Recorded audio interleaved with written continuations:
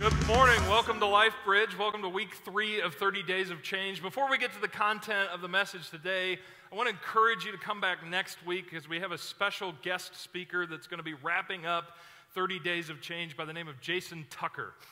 Jason Tucker has been, up until recently, one of the pastors of a large, growing, vibrant church. You've probably even heard of it in Toledo called Cedar Creek Church. So he's going to be coming speaking next week. Just recently, like a month ago, he and another partner have decided to plant a church in Ann Arbor this coming fall. So when somebody defects from Ohio, we got to be here in Michigan to welcome them with open arms, okay? So they're going to be coming. He's going to be coming next week to wrap up 30 Days of Change. He's going to be talking about probably honestly the topic I was really interested in preaching about, but he's going to be nailing this home. He's going to be talking about changing the way that we view adversity.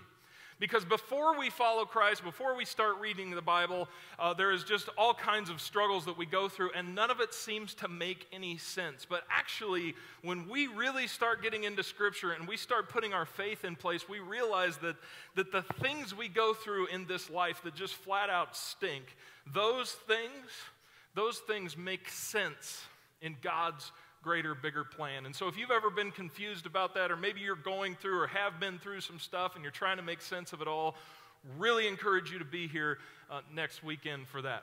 Also, I want to plug this just one more time. We're going through 30 Days of Change, which means we're opening the Bible. We challenge you to read the Bible every day for 30 days. Go to church 4 weeks in a row. And we just promise that there will be change. If you go to Scripture on your own, not because anybody made you do it, but on your own, you read Scripture for yourself, you are going to experience change. And you might be thinking you missed the boat. No, you didn't miss the boat. If you will subscribe now, you can start your 30 days anytime. So if this is like the first time you've even ever heard about it, you can start 30 Days of Change. Just go to thelifebridgechurch.com/change. You can sign up. We'll send you a daily email with scriptures. In this 30 days, you'll go through the entire Gospel of Luke, the book of Romans, Ephesians, Galatians, 1 John. You're going to cover a lot of material. And it's kind of sometimes like drinking from a fire hose, but we promise as you read, you're going to take this stuff in and you're going to understand so much more than you did the previous 30 days. So, I encourage you to sign up for that. Today, what we're doing in the weekend messages is we're talking about the 4 biggest changes. Like if we're just thinking about the idea of change, we're going, what are the biggest changes, the most important, the most necessary that God wants us to make? The first week we talked about changing, and this is the change that all other change is built on, changing our relationship with our Heavenly Father, making it what He wants it to be. And last week we talked about changing the way we approach life. Instead of just looking to the future and always saying, what am I doing in the future and what's going to be happening in the future and where does God want me in a year or 6 months from now? Instead of doing that we would look at where God has us.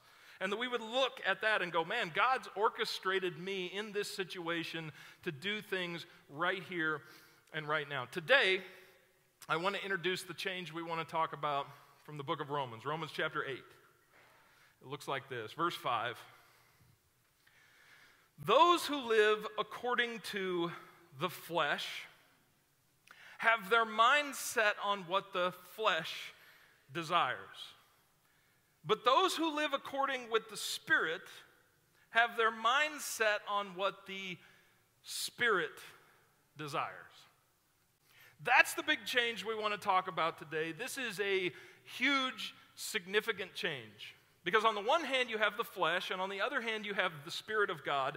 And these two things are moving in absolute polar opposite directions. And so when we put our faith in God and we say, yep, I'm in, I want to follow God, that's what we're saying. We're saying we're no longer going to follow the flesh, we're going to follow the Spirit. Now, I want to break that down a little bit because sometimes that doesn't always make a lot of sense. The word flesh is kind of an important word, and if you've been in the 30 Days of Change, if you've been in the book of Romans, you've picked up on that. It talks about this. Your translation might say sinful nature or carnal nature, or it might just say flesh. But it's this one simple word. It's the Greek word sarx. And it's not really very complicated. It's just this base desire that we all have. And here's what sarx is. Our sarx is always self-gratifying. That's what sarx means. It is that nature that we all have within inside of us that is completely self-gratifying. Now, we all have this in us. It's important to catch. And because it's always self-gratifying, I always refer to it, and if you've been coming to LifeBridge for a while, you know the sinful nature of the flesh. I refer to it as a pig, because that's what it is. It is the pig that lives inside of each and every one of us. Now, I grew up on a hog farm, and when you grow up on a hog farm, we had several hundred pigs that we would farm out each year. We had several hundred pigs. And when you grow up on a hog farm like that, you learn to hate pigs, because they are always interested in themselves and themselves only. They don't care about you. They don't care about each other. Here's three things. These are the three things, the nature of a hog. These are the three things that they've got inside of them. The first thing is, all they care about is fulfilling their appetite. They want to eat, right? They don't care about you, and even though you've raised them since the time they were a little bit of a piglet and kept mama from laying on them and everything like that, they don't care about you at all. So you can get in a pen, and if you've got buckets of feed in your hand, they will trample you down to get that feed. They don't care, because they just want to eat. I kid you not, I forgot to feed the pigs for a couple days one time. Parents were out of town, they were on a long trip, and I was left home to take care of the farm and be a man, and I failed. Anyway, so actually what happened is I was putting feed in the feeder, but I forgot to open up the feeder at the bottom so that the food would flow down. It gets plugged up, and I forgot to do that, which Dad told me like 20 times to do. Anyway, so I forgot to do that. The day that my parents left, there were 22 pigs in that pen. 2 days later, I come in, and there are 21 pigs in the pen, because you know what they did? Because they were hungry and had to go without food for 2 days, killed the smallest, weakest pig, and they literally ate it. And I jumped in the pen. There were 21 pigs and parts strewn everywhere, right? Because that's the nature of pigs. They care about eating. Secondly, a pig only cares about taking care of its immediate need. And one of the things they do, and the reason they roll around in the mud, is to stay cool. On a hot summer day, because I was sort of the youngest and the peon, one of my jobs to do is I would take the hose and I would just start spraying it. And you can spray it anywhere. Those pigs will come running, right? Start spraying that water in there, and then they fight and they bite and they push each other out of the way, and they want to get to that water, and then actually it's really super disgusting. They just start rolling around in manure and water and just rolling around like crazy. They're in hog heaven. So that's a pig. They take care of their immediate needs. And number three, they want to get their sexual appetite met, right? And this may be a little vulgar, but when you're growing up and you watch pigs, you'll see pigs try to mate with things that aren't pigs, because they don't care about how they get this sexually gratified, right? They just care that they have this desire and they want to get it met. So a pig, with other pigs, and sometimes straw bales, and sometimes like the water spigot and a fence post, and the poor unsuspecting farm boy that's just been over working on the fence. I've had things happen to me I can't talk about. It's actually a true story. So anyway, they will just go after whatever they see, because that's all they care about. They are just a pig that cares about self-gratification. And Paul is saying here that we have this sinful nature, this sarx that lives inside of us. So everybody with me. 1, 2, 3. When you see yourself getting ready to do something that is just carnal and your base instinct and it's going to take care of you, I want that to be in your head, right? When somebody cuts you off in traffic and the first thought in your head is to like flip them off or run them down, I just want you to, in your car to yourself, go, right? That's who you are, and that's what you do. Now, on the other hand, there is the Spirit of God. When we put our faith in God, God gives us this Spirit, which is hard to describe, But just like you have a spirit inside of you, God takes the spirit that's inside of him and he puts it in us. And this spirit, the word for it is pneuma. Just a very, very simple word that means breath. Holy breath, God's breath. This goes all the way back to the Garden of Adam and Eve. And when God formed Adam out of the dirt, he breathed life into him. The spirit that God gives us is his breath, and it is completely polar opposite from the sarks. It is completely opposite. They are going in opposite directions at all times. They don't like get together for a Pro Bowl day or something like that. They are moving in opposite directions. And if you want to make a change that God has called you to make, the real change, bigger than going to church, bigger than reading your Bible, bigger than being a nice person, the change that God wants to see in your life is that you would no longer follow the desires, the self-gratifying, sinful nature, but that you would follow his spirit. And his spirit is always focused on one thing. Just like this is focused on self-gratification, his spirit is always leading you to and guiding you to bringing glory to God. That's its one-line mission statement. God is always leading you to bringing glory to God. And it is so different than the sinful nature. Now, keep on reading. It says, verse 6, the mind governed by the flesh, sinful nature, sarx, is death. But the mind governed by the Spirit is life and peace. The mind governed by the flesh is hostile to God. It does not submit to God's law, nor can it do so. Those who are in the realm of the flesh cannot please God.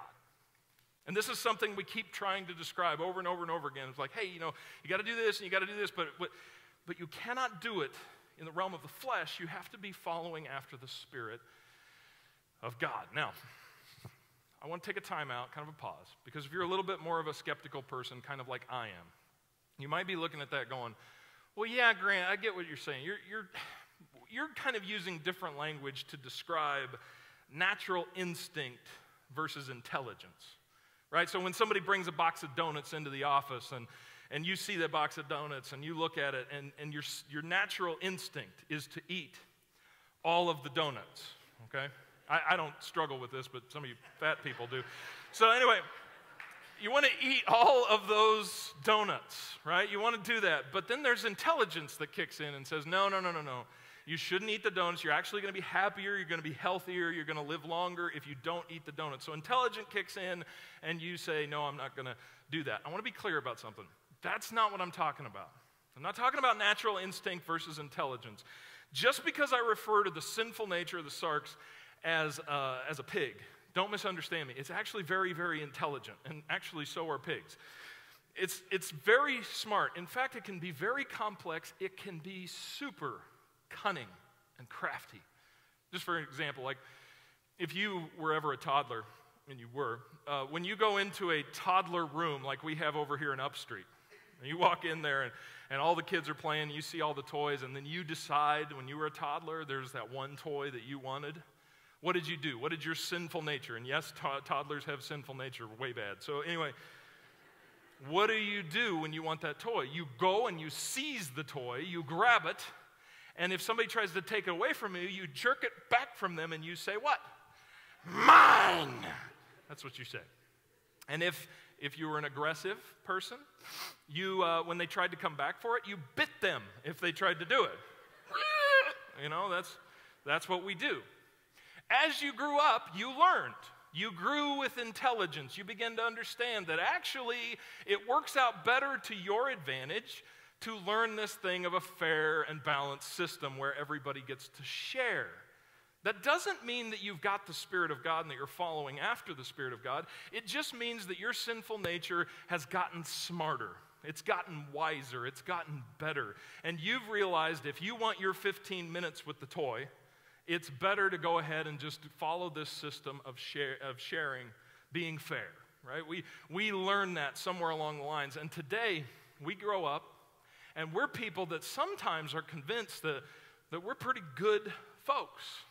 But really, end of the day, and this is kind of deep, this really exposes our heart. Really, it's just our sinful nature being really smart. Even some of the most selfless acts that we do, what do? They end up in a payoff for us. At the end of the day, we're still just trying to gratify ourselves.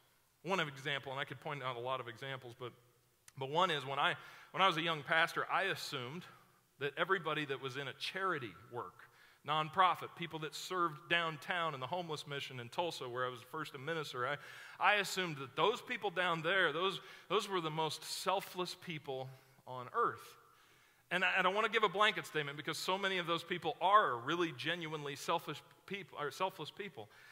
But then I figured out that actually even those folks are at the same time, many times, the selfless act ends up as a reward for them. They go down there and they serve and they let everybody know about it. And a lot of times what they found is they found a little platform where they can be in control. Or they've found a little platform, and maybe it's not the CEO of a company or anything like that, but they've found a little platform where they can get praise. The deepest this goes is when it comes to pastors. I always assumed that pastors were just the closest people to God until I became one. And when I looked at pastors and got to know so many pastors, and I began to see myself being a pastor and looking at it, I realized that even as a pastor, so many times people are doing it, not because they're completely selfless, and not because we always want to follow the Spirit of God, but many times it's that sarx, that sinful nature that rises up inside of us, and really we just want to be that in that position. We want to have that position, or we want to be thought of well by people. So many pastors have codependency issues, and it has nothing to do with the Spirit of God. It's just us trying to gratify these appetites and these desires that we have built deep within ourselves. So, just to make a point, I'm not talking about natural instinct versus intelligence. I'm talking about polar opposites, self-gratifying and pleasing God. And sometimes you can do the right thing, but you can do it for the wrong reasons. Sometimes you can follow after God, or at least look like you're following after God, but at the end of the day, it pays off for you. And he is saying that's not it. I'm not talking about that. I'm talking about somebody who genuinely has the Spirit of God. You, however, are not in the realm of the flesh, but are in the realm of the Spirit. Always want to catch a well-placed if indeed the Spirit of God lives in you. And here's the thing, there is no way to tell from the outside looking in, for me to look at you and go, I know whether or not the Spirit of God lives in you. You can tell from your perspective, but there's no way that I can come, there's no stick that you can pee on, and we can prove that you have the Spirit of God. If there was, I would market it, right? You want to volunteer? Great, go in the bathroom and if anyone does not have the Spirit of Christ, they do not belong to Christ. That's a big statement. That's a heavy statement. That's him saying, listen, this is so real. This isn't about your actions outwardly. This has nothing to do with outward. This is all about the Spirit of God working inside of you. But if Christ is in you, then even though your body is subject to death because of sin, let me explain that. The reason we die isn't because of cancer. The reason that we die isn't because we don't eat healthy and don't go to the gym and don't run, thank goodness. We might die earlier because of that stuff, but that's not the reason we die. The reason we die is because in the Garden of Eden, Adam and Eve disobeyed God, and the punishment was death. They would have lived forever, we would have lived forever, but God knew this about us, and it was proved in the very first few chapters of the Bible. It was proved that we will be disobedient to God, and God's discipline, his punishment for that is death. The reason we die is because of sin, because of our separation from God. But if Christ is in you, then even though your body is subject to death because of sin, the Spirit gives life because of righteousness. It's the opposite of sin, it's goodness. And if the Spirit of him who raised Jesus from the dead is living in you, He who raised Christ from the dead will also give life to your mortal bodies because of his Spirit, his pneuma, his breath that lives in you. Therefore, he says, brothers and sisters, we have an obligation, but it is not to the flesh, to live according to it. For if you live according to the flesh, you will die. But if by the Spirit you put to death the misdeeds of the body, you will live. For those who are led by the Spirit of God are children of God. Let me take a time out on that phrase, led by the Spirit. A lot of times we kind of misunderstand that phrase. And it's not that this is bad, but when we talk about being led by the Spirit, if you've heard anybody say, I was led by the Spirit, it's usually kind of like a particular experience they had. Like somebody will say, yeah, just one day I woke up, man, and I just felt like God was like leading me to buy Cheetos at Walmart. So like I bought some Cheetos at Walmart, and while I was there, I met this guy, and I led him to Jesus. You know what I mean? There's just this experience that they have, and that's what people are talking about when they say led by the Spirit.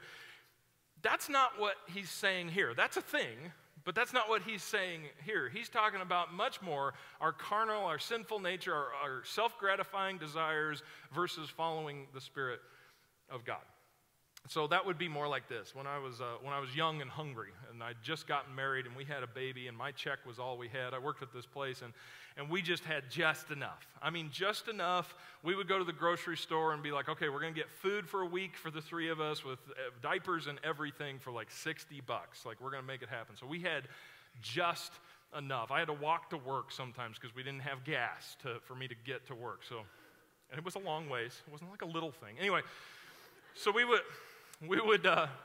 just meeting it.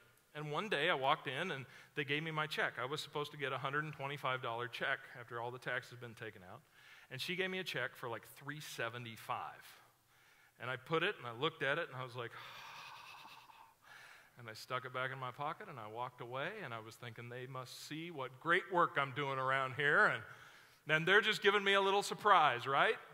And my sinful nature said, just walk away and take the money. And then the Spirit of God was in me. And we're like, well, if you really think they gave you a bonus, they think you're doing a good job, you should go in there and tell them thank you.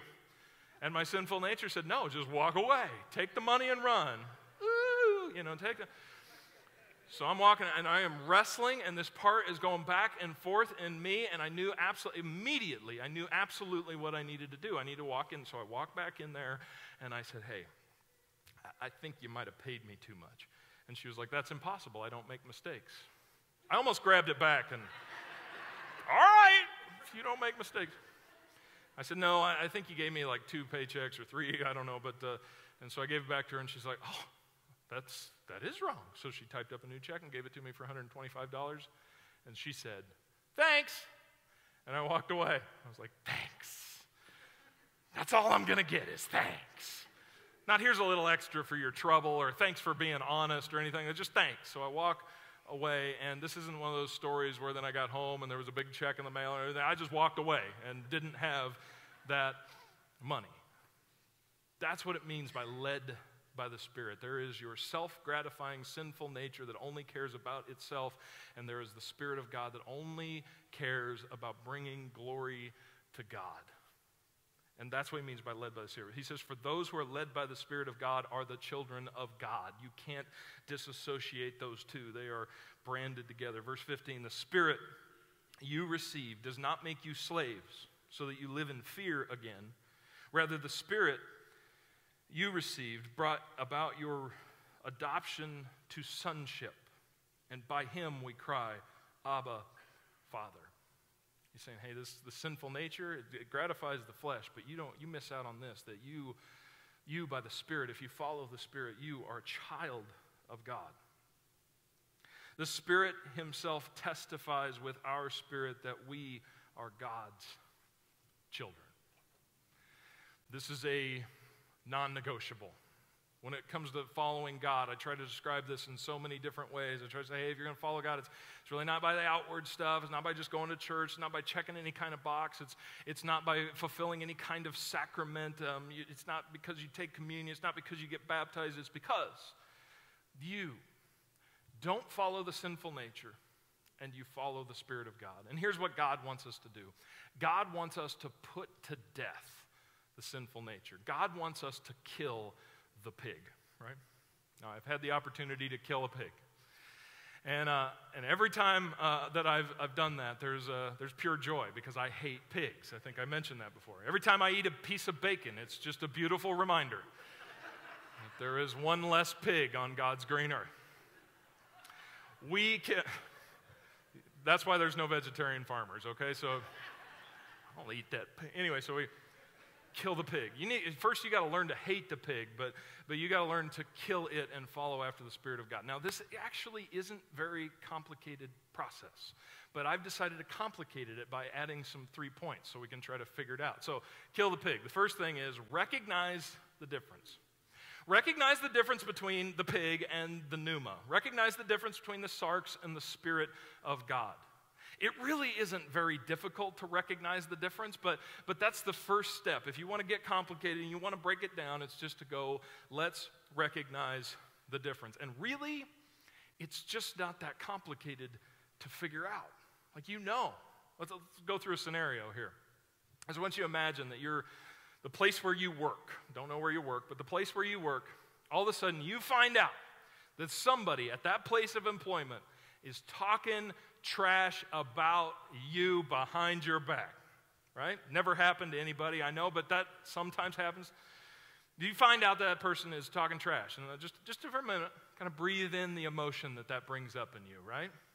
And then on top of that, I want you to find out, and this person has been like undermining you to your boss, and it's like putting your job in jeopardy. Now, on top of that, you find out that this person is the person that you like the least. We don't say hate here, but this is the person that you like the least. So figure out that person at work that you like the least. I know everybody has one, right?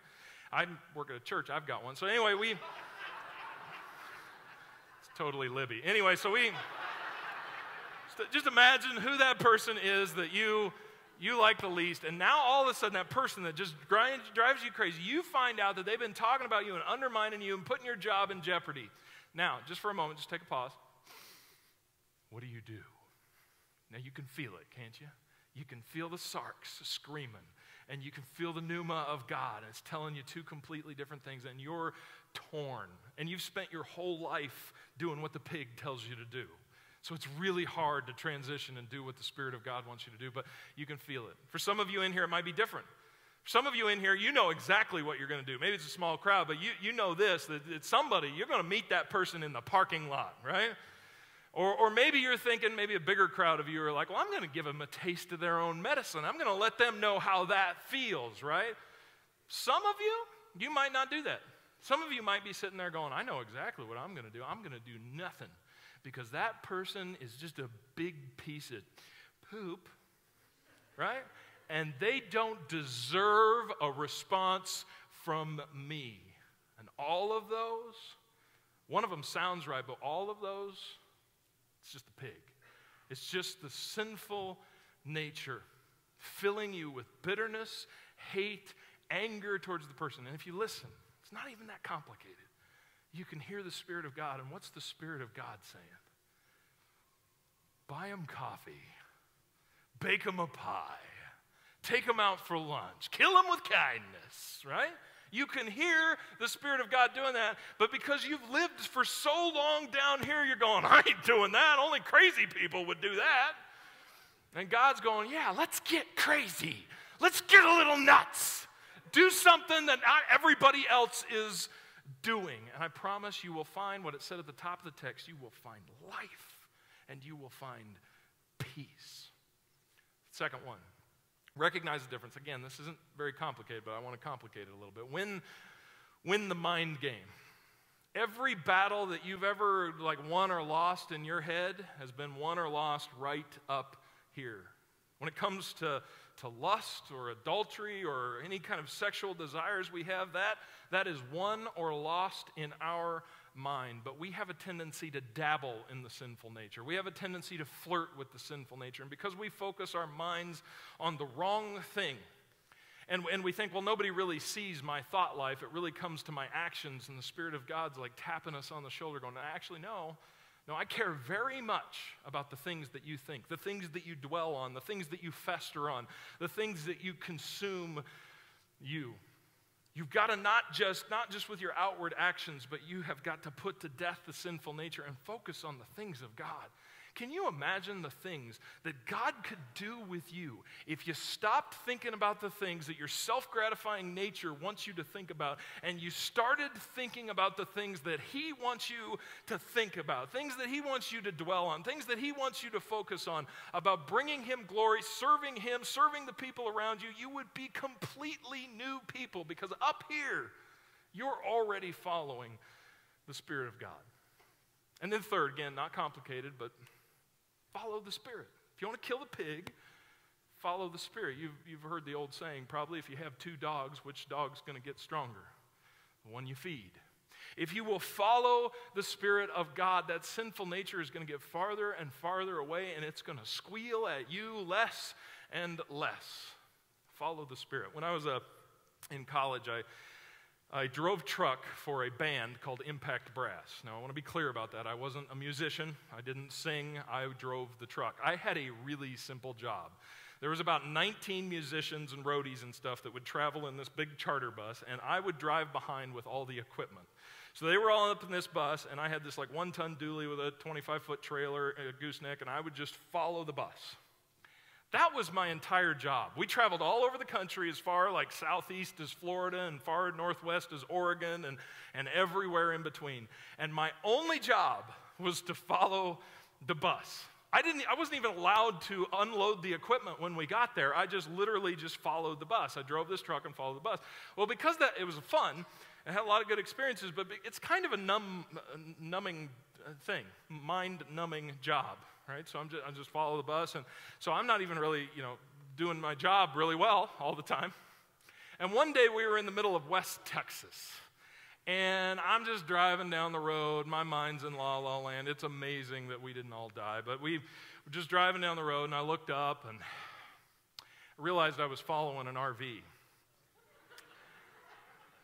And I looked at it, and I was like, that's weird. And I passed the RV thinking, well, the bus must be in front of it, and nothing. If you've ever been out in West Texas, you can see for a long, long ways, long and flat. There was no vehicle out in front of me at all, and I realized it wasn't there. Now, we didn't have cell phones, and our CBs didn't always work, so I tried to get him on the CB. Nothing happened, and I'm just out there driving around. I'm like, oh no, where am I? So I pull over, and I get out a map, and I realized about an hour previous to that, I had taken an exit that I shouldn't have taken, and I'd been following an RV for like an hour. So what do you do when that happens, right? My only job still is to follow the bus. I got to figure out where that bus is, and I got to get behind it, right? So I get out my map, and I'm trying to figure out, of course, no GPS or anything. I get out my map, and I'm like, well, luckily I remembered where we were going, right? We were on our way somewhere, and I'm like, that means they've got to be on this interstate because there's like 3 roads out here, and they got to be on this one. So I drove as fast as I can. I'm flying down the road 90 miles an hour, and I'm just trying to get ahead, and I finally find where they're at, and I hear them on the radio. I hear the voice on the radio of the guy in the bus, and I realized where he was at, and I got back behind him following the bus. Today, it's really that simple. Follow the Spirit. And if today you're sitting listening going, man, there's a lot of times I haven't been following the Spirit. I've been letting the self-gratifying sinful nature rule my life. It's as simple as this. Just find where God's at and follow Him. And a lot of times those are the really simple things. It might be a big thing. It might be a really big, complex thing that you've been putting off or you've been avoiding, or it might be getting married to the girl you're living with, or it might be dumping the girl you're living with, right? Probably needs to happen. Anyway, so you're trying to figure, it might be a big, life-changing thing, but follow the Spirit. It might be something very simple where you just need to go home and have a conversation with your wife. You need to have a conversation with a friend. You need to forgive somebody. You just need to change an attitude or something in your heart. It might be something as simple as that, but until you follow the Spirit, until you start taking those little steps, you're never going to be following behind Him. Just follow the Spirit. Let me pray for you.